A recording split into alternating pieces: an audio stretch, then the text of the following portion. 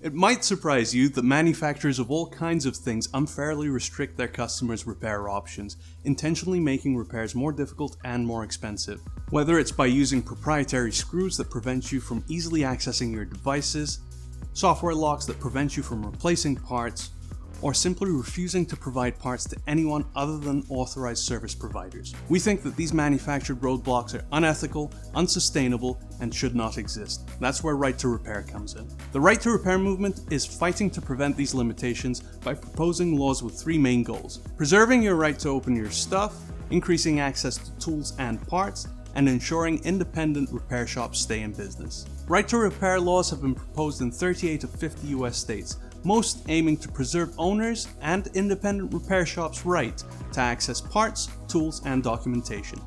And it's not just the US either. Many countries around the world are fighting for better repair laws.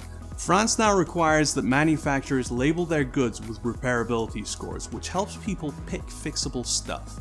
And the European Parliament and Australian governments are both considering right to repair legislation this year. And our efforts are paying off. Just last week, the New York State Legislature passed an electronics right to repair bill. As of mid-2023, manufacturers who sell digital electronic products in New York will have to make parts, tools, information, and software available to consumers in independent repair shops. This victory is the biggest the right to repair movement has seen so far, and we're just getting started. Repair saves people money, it's good for the environment, and it teaches people how their stuff works.